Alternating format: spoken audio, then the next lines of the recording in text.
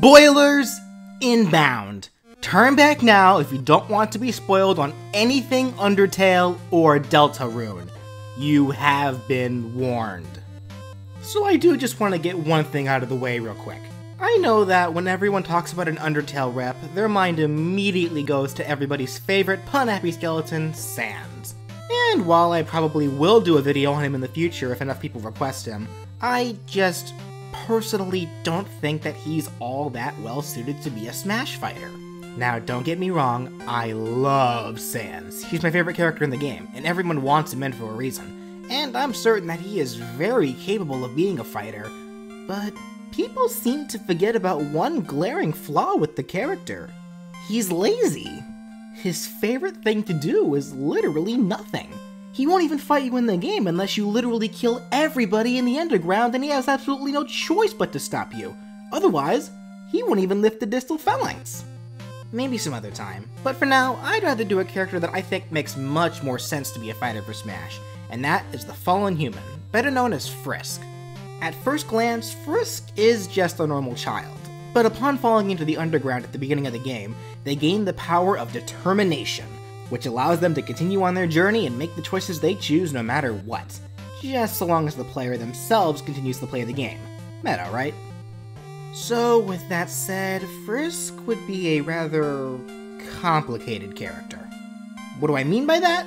Well, I'm going to explain that right now by going over Frisk's gimmick before anything else, as their gimmick is literally what would determine how players choose how to have Frisk function.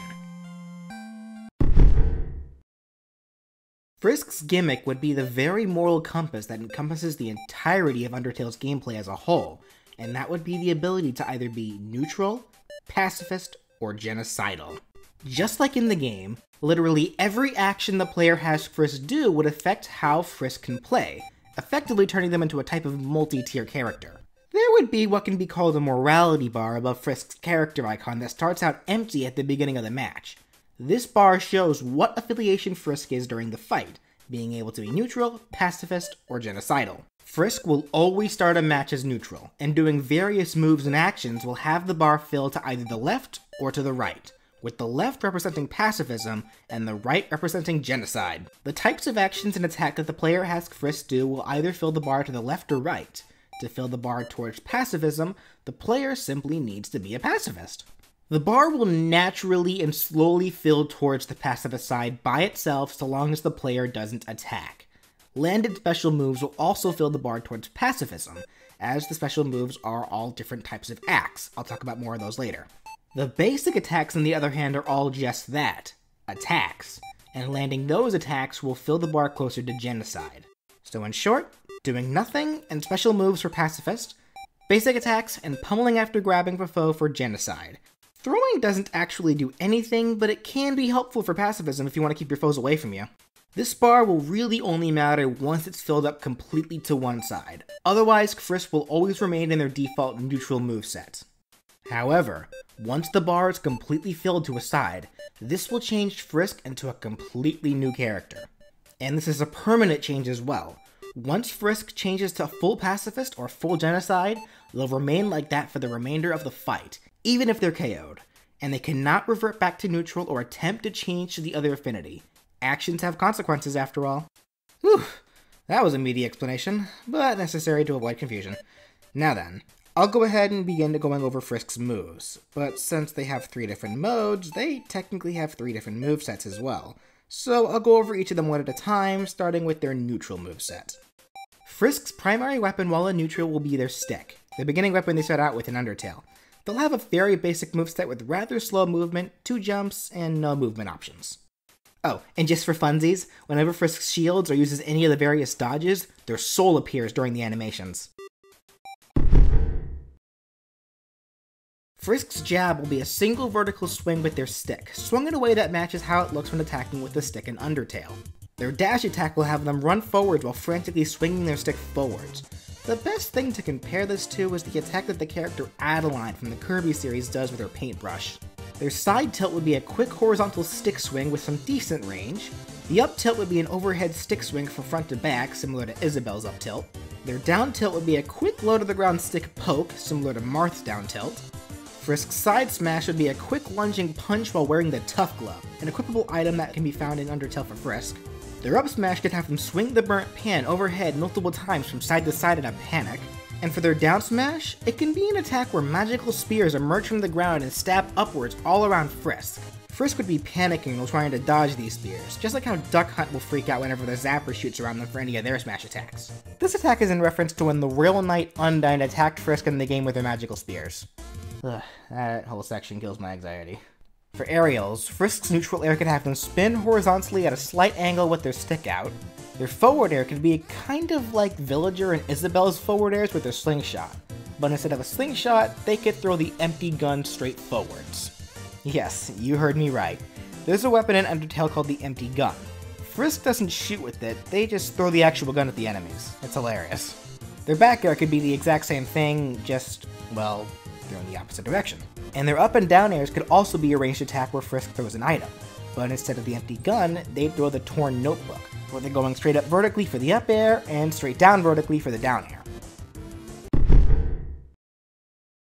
Frisk would have a small grab range using both of their arms. Their pummel would have them headbutt the opponent, their forward throw would have them just pathetically push the foe forwards, their back throw would have them just throw them backwards, up throw could just have them throw them upwards, and down throw would just have them throw them on the ground, slightly popping them into the air. Very basic and boring throws, I'm aware, but Frisk is just a basic kid after all. Now for Frisk's special moves, and since the basic attacks incorporated Frisk's fight command, the special moves will be incorporated in the other command, and that's acting. For quick context, fight in Undertale is what allowed Frisk to attack enemies, fairly straightforward, but the act command is what allowed Frisk to interact with enemies, and possibly end fights peacefully without hurting anybody. For the neutral special, it could be the act Ignore. This move would be utilized as a type of combo breaker. It would have Frisk make a pouty pose for a split second. If hit during this pose, Frisk would negate the knockback they would have taken from the opponent as well as half the damage they would have taken. This would also push the foe away for a short distance, allowing Frisk to get some distance if needed. This move though will leave Frisk vulnerable if they use it, but then aren't hit during the pout animation. Their side special would be Flirt. Yes, Flirt. Frisk is a pretty forward child if they want to be. Flirt would have Frisk blow a small kiss that shoots a short-ranged heart-shaped projectile. Just for kicks, this heart would look just like Frisk's soul, cause why not? This projectile is very weak and only does very small flinching damage at most. However, using this attack will send Frisk a fair distance opposite of the direction the kiss was blown. Frisk's up special would be the act Pose. Frisk would do a random pose, and posing would emit a small light that could knock foes away a short distance. It would also send Frisk upwards if used in the air. Frisk can pose 2 times in the air before going into freefall. The poses they would do would also mimic the poses that we see done by Mettaton EX during the fight with him, because we all know that Mettaton is an excellent role model for children to copy, right? Oh yes! And finally, for Frisk's down special, they could flex it! Sorry. They would use the flex command, and it would act as a type of counter. Frisk would literally just flex their arms, and if hit during this animation, the foe will be stunned in place, allowing Frisk to either attack or get away. Alright, and that does it for Frisk's neutral moveset. But we ain't done here. Like I said at the beginning, this is just the moveset for Frisk while they're in their neutral mode. Frisk has 2 more movesets, one while in Pacifist mode and the other in Genocide mode. So it's time to get into those. Let's start with the Pacifists. Pacifist mode would be obtained when Frisk's morality meter fills up completely to the left side. To recap, pacifism is built automatically over time the longer Frisk goes without attacking, or so long as they don't land any of their basic attacks anyway. And it will fill up faster if Frisk continues to successfully land their axe, the special attacks. While in pacifist mode, Frisk becomes much faster and can jump higher than in neutral mode. On top of that, they gain access to the option of crawling and an additional jump, bringing them to 3 jumps total. The entire advantage of pacifist mode allows Frisk to be just that, a pacifist. Every single one of Frisk's basic moves are outright changed to a bunch of other various acts. These attacks are much weaker than before, but they all have various effects, allowing Frisk to quickly end each confrontation they come across, as if they were sparing the opponent. The replaced jab for pacifist mode will be the talk command. This will act as a makeshift rapid jab, where a barrage of cartoony speech bubbles appear that can cause small flinching damage. Just like how talking can sometimes slow enemies down in Undertale. Their new dash would have them running for a hug, but then tripping and falling. Their side tilt would be the command shoo, where they do a shooing motion with their hands. It has short range, but deals incredible launching power. Want to get someone away from you? Just shoo him away. Up tilt would be cheer, where Frisk jumps up and down cheering. Their whole body is a hitbox, but it has short range. Down tilt would be pet.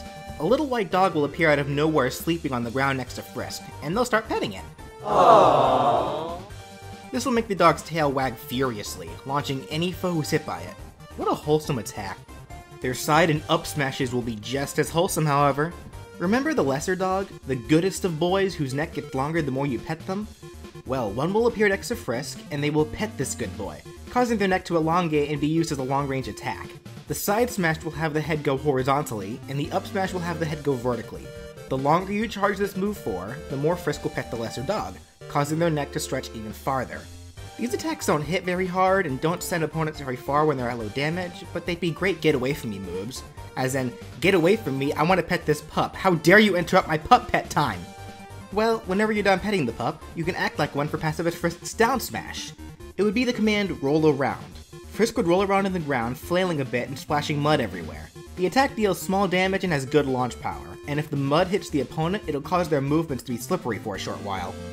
For all of Pacifist Frisk's aerials, they would all effectively turn into a variation of Frisk's up special, and would be a different pose for each command. They would all work just like how their up special works, where upon their use, Frisk emits a quick light that knocks foes away, while at the same time gaining some vertical height. But the vertical height can only be gained once from any of the air attacks while airborne, so using any of the aerials again after gaining height from them the first time won't gain any height at all. Pacifist mode Frisk will grab by embracing the foe with a hug. Aww. Their pummel will have them squeeze hard, giving the foe a bear hug. Their forward throw and backward throw would both have Frisk playfully spin the foe like a helicopter, then toss them in the appropriate direction. Their up throw would have Frisk hug the foe so hard that they slip out of their arms and fly upwards, and their down throw would have Frisk jump onto the opponent and hug them so hard that they make big damage before slipping out of Frisk's arms. All of those Pacifist special attacks are enhanced versions of the previous special attacks. Ignore becomes Hope, a command that Frisk gets while fighting Azrael during the final battle of the Pacifist route. It has the same effects as Ignore, but the button can be held down, and Frisk's active frames for this special can last up to 5 seconds, allowing for a much more reliable means of pulling this move off. It also has a lot less end lag if it fails to connect. Flirt becomes Fetch. Now, instead of a heart, Frisk throws their unequipped stick, and a dog appears out of nowhere and retrieves the stick, then pounces Frisk once they bring it back. This mechanically works similar to Flirt, but now the projectile acts like a makeshift boomerang attack, and the pounce from the dog sends Frisk back even farther than the Flirt did. Pose now becomes Stylish Pose, and it works just like it did before, but now it can be used up to 5 times, and it won't even put Frisk into freefall. And Flex now becomes Hard Flex. It deals double the damage than the normal Flex does, and it has active frames that last even longer. On top of that, Frisk would now comedically float into any direction that the player chooses. A reference to the enemy Aaron in Undertale, a seahorse-looking jock that Frisk can have flexing contests with. But Aaron can flex too much to the point where they just float away, ending the battle. The added float is great if you can predict the encounter in Edgeguard, adding to Pacifist Frisk's already insane recovery options. And that's it for the Pacifist mode! Now, let's get to the right side of that bar. The much more brutal Genocide mode.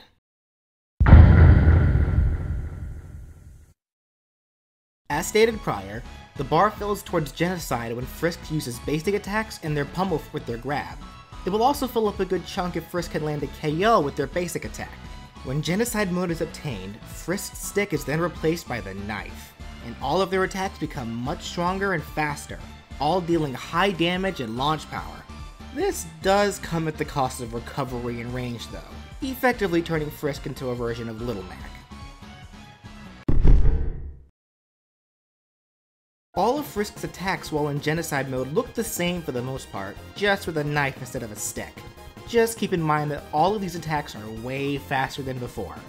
Their jab is the vertical knife swing, but it's much faster and can be spammed.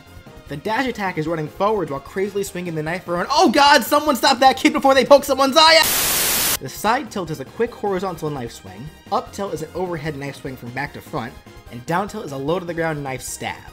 For the side smash, even the tough glove is replaced with the knife. It is the strongest weapon after all. Frisk will do a straight lunge with the knife. Up smash has Frisk swing the knife overhead numerous times like a crazy person, and down smash will have spears stabbed from the ground all around Frisk, but instead of them being Undyne's magic spears, it'll be Sans' bone spears.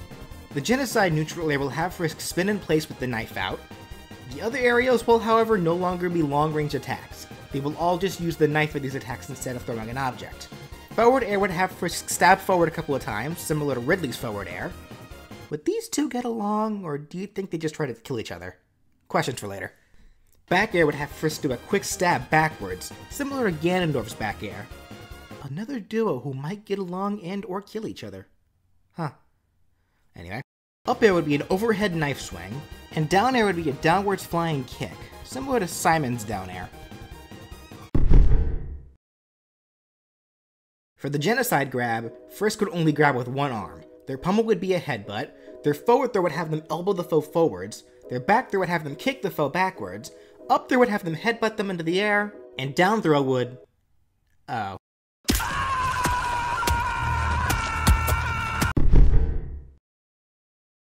Just like how the basic attack went through a drastic change for Pacifist mode, the specials would also go through a drastic change for Genocide mode. The Genocide neutral special would be a Tornado Knife Spin, similar to Meta Knight's neutral special, but it gains no vertical height or really goes any distance in the air for that matter. It can be moved while on the ground, and this attack can keep going for a while the button is held down, but it will slow down after a bit. The new side special would be a Knife Charge, similar to the Sword Charge attack that the Mii Swordsman can get. It sends Frisk forwards a considerable distance with their knife sticking forward, but the distance of this attack is greatly reduced if used in the air. Up special would be a multi-stab attack. It would work like a type of rapid jab that goes upwards above Frisk. This attack can be used indefinitely so long as the button is held down.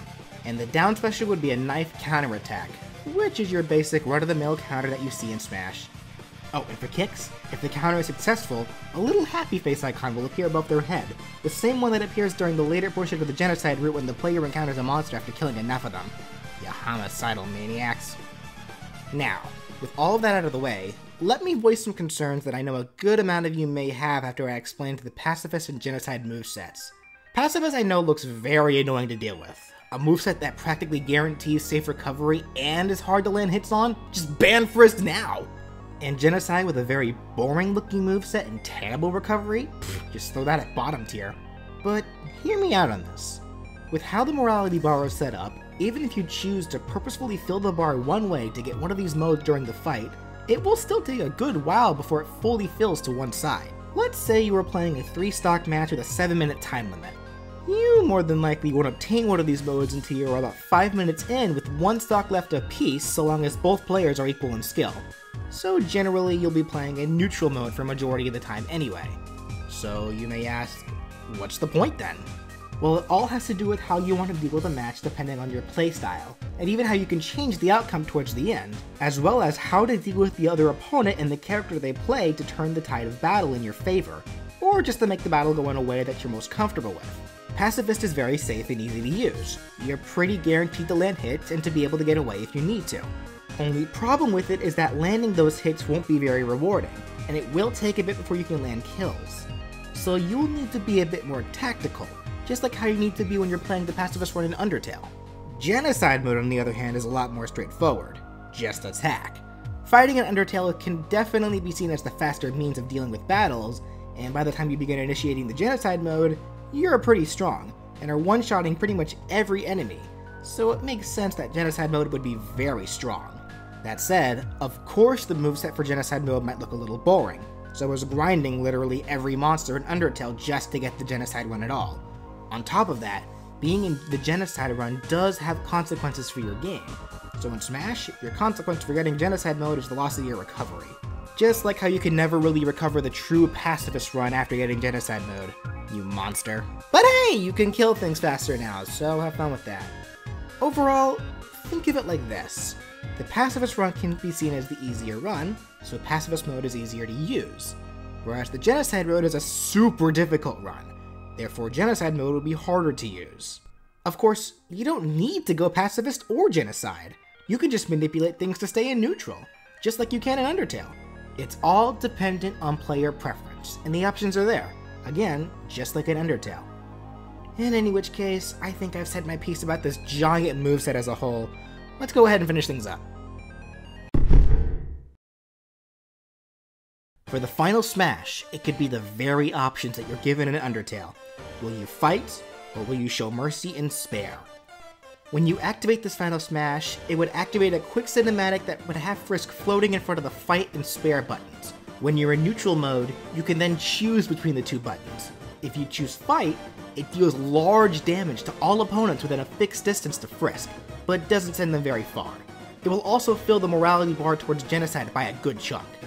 If you choose spare, it will launch opponents who are very close by very far, possibly KOing if their damage is already high enough, but it doesn't deal a whole lot of damage. And of course, choosing spare will fill the morality bar a good chunk towards pacifism.